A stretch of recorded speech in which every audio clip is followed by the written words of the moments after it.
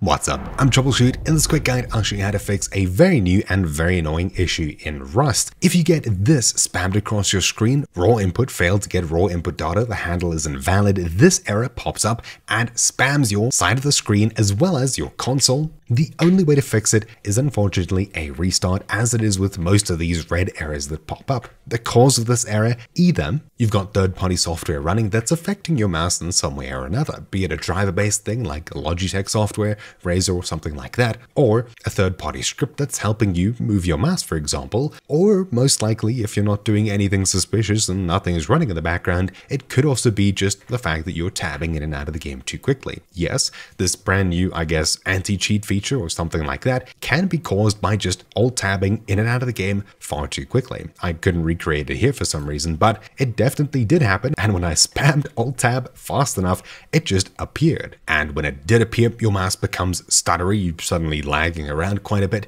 and it just seems to get worse and worse the longer you play. So, anti-cheat feature or not, that's just speculation that I've heard, but for the most part, if you get this raw input error, just calm down a bit with the alt-tabbing so frequently and so quickly, I guess, and hopefully Facepunch does have a more official fix at some stage in the future. Anyways, hopefully this video helped you. Thank you for watching. My name's been Troubleshoot. Sadly, you need to restart your game. I'll see you all next time. Ciao.